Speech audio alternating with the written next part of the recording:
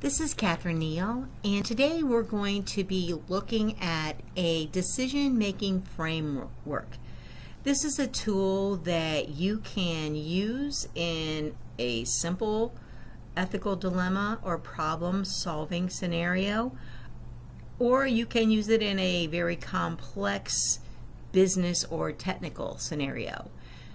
There are many decision-making frameworks, and you can look for them online, or in many people have written books about decision-making frameworks, and the one we're going to use is quite similar to most of them. I find this one to be practical, easy to use, and applicable to a variety of types of situations. So let's walk through the steps. I want you to commit these steps to memory and start practicing applying this framework in your day-to-day life. Before we get into the steps of the decision-making framework, I want you to first take a step back when you have a problem, when you're addressing an ethical dilemma, and identify the issue or issues presented.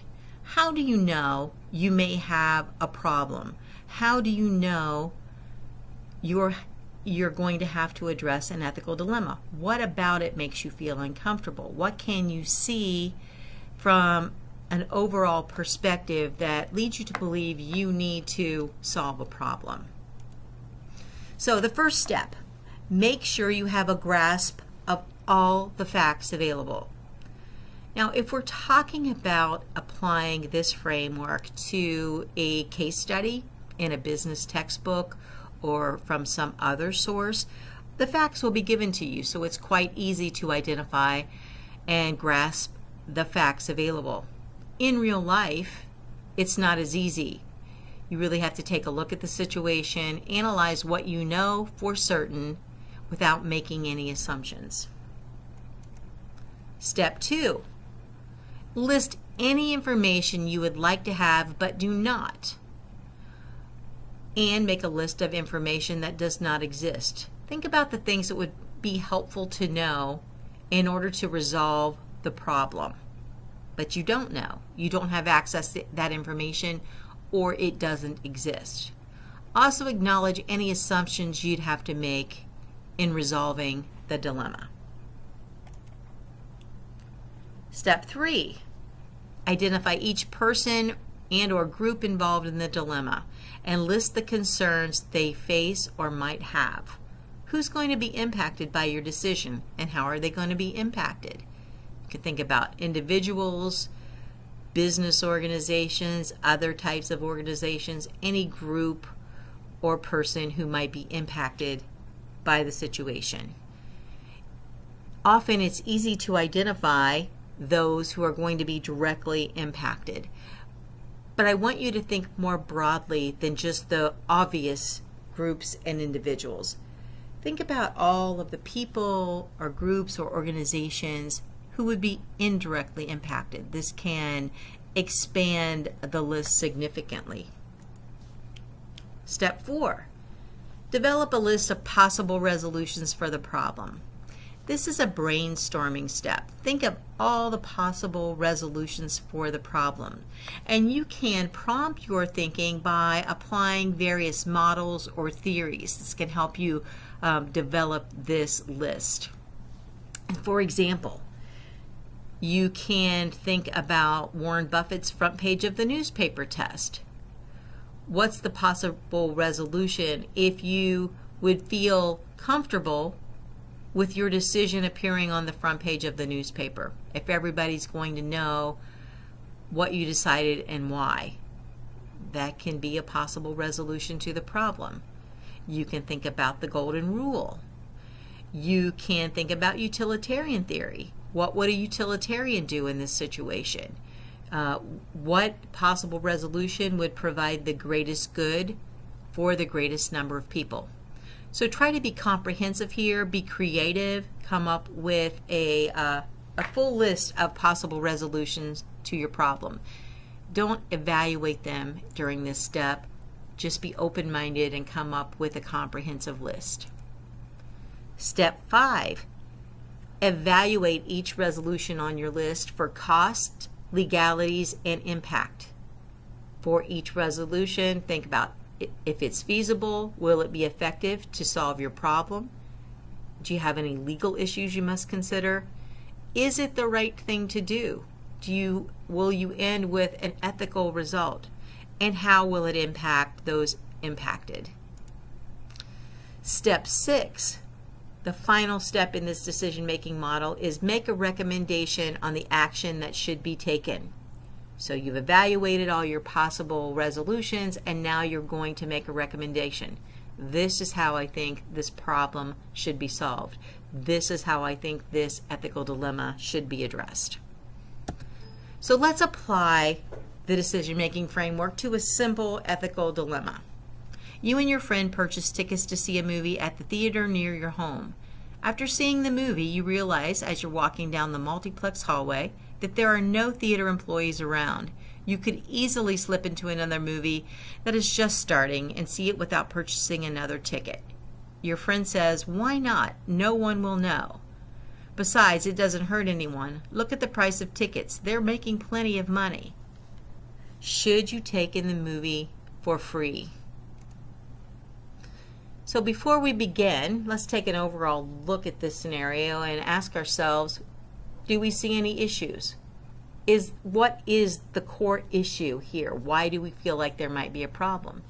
And here you might be asking yourself, is it okay to slip into the movie without buying a ticket? What's the core problem there? Perhaps it's taking something that doesn't belong to you, even though it's something intangible.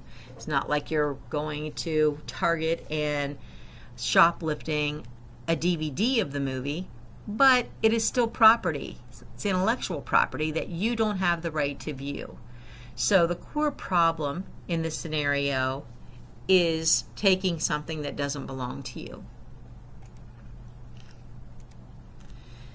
First step, make sure you have a grasp of all the facts available. Here in this case, the facts are given. You're at the movie theater, there are no employees around, you can slip into another movie that's about to start. Should you do it? Step 2, list any other information we'd like to have that would help us know what we should do in this scenario.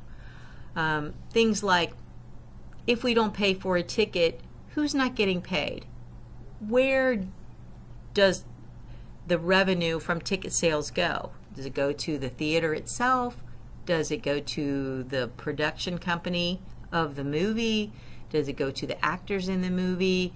Who's not getting their money if we don't buy a ticket for the movie? Other pieces of information that we don't have are, is the theater full?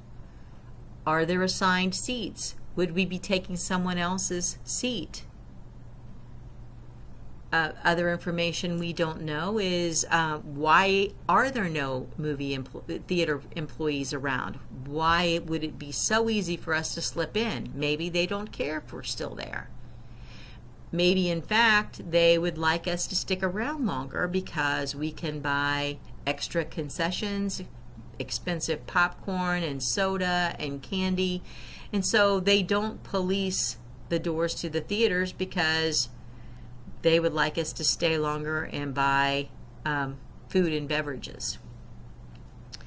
So those are the types of questions you ask during this step. Any information that would be helpful to know who we're hurting, who's not getting their money, what are the possible consequences? What if we get caught sneaking into the second movie? What are our possible consequences?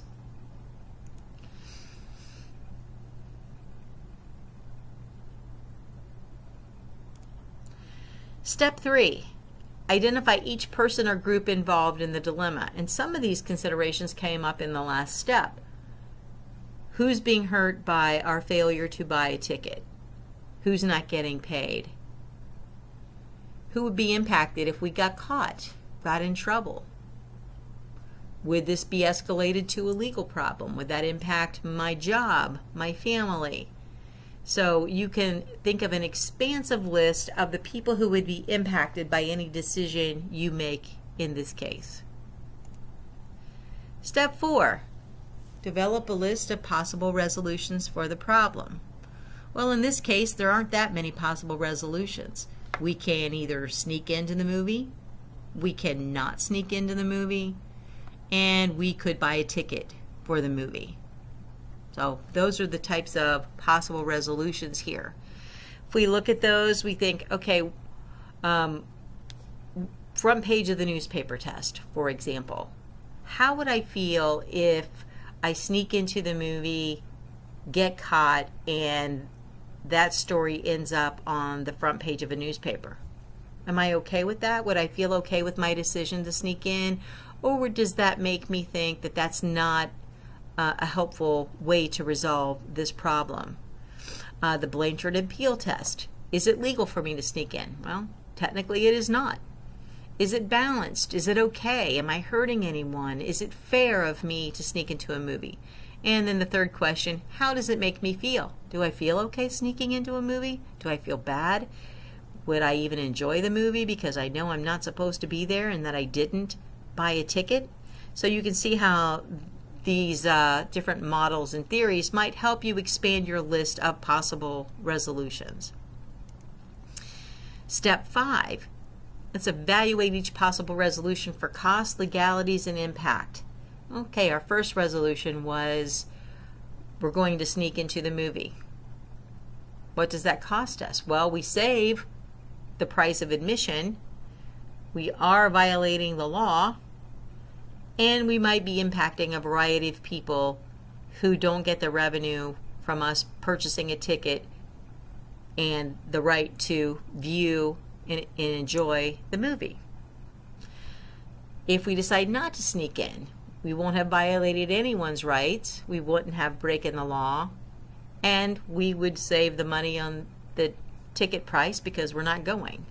And then the third possible resolution is that we buy a ticket for the movie. Well, we're out the cost of the ticket, so it does have some cost associated with it.